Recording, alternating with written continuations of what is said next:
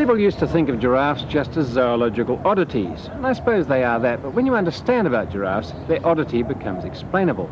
They're specialists. They're good at doing one particular thing very well, and that is reaching tall trees. They can get the leaves that nothing else can get, and so their long neck and their long legs becomes very explainable. But we're specialised in other ways. Our specialisations are largely those of intelligence, brain, and hand, because that used to be a foot which has become freed up for manipulating tools. And those two work together. That's how we survive so well. But we still have to get around. And when we do, we have to use our feet. Inside the feet are the same bones that you find in the hand. There's one bone there, two bones there, a whole lot of little bones in the wrist, and eventually 5 fingers or toes. And they, in us, are very unspecialised. We have a primitive foot.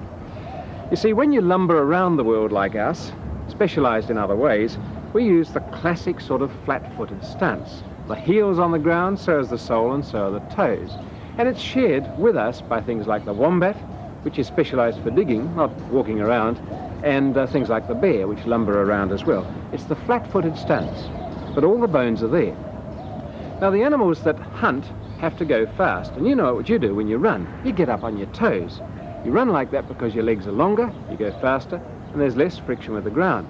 And the hunting animals, those that hunt for a living all the time, have legs permanently like that. If you look at the hind leg of your cat or dog, or a lion or a tiger, anything that hunts, you'll find that it has a heel pretty well halfway up the leg. And furthermore, those 5 toes have usually become reduced to 4, less friction. Well, the animals that they hunt have to run even faster still, and they've gone one better by getting right up on tiptoe like a ballerina. And you'll find that the nail that we have, which is fairly slight, has in those animals become huge. It's a hoof. And there will either be 4 toes reducing to 2, you'll get that in the cow and the sheep and the goat, or the giraffe, or perhaps even 1, as in the horse, with 1 gigantic nail forming the hoof on the end.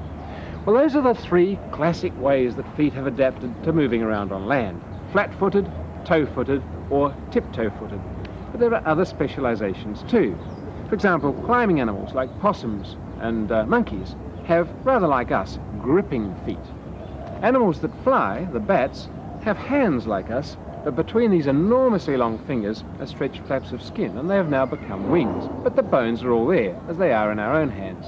And those that swim have the same bones packed into wide, flat, blade-like flippers.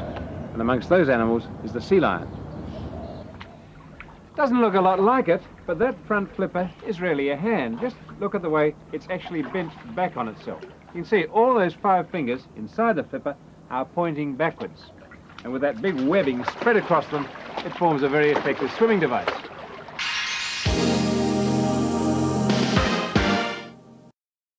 I want to know.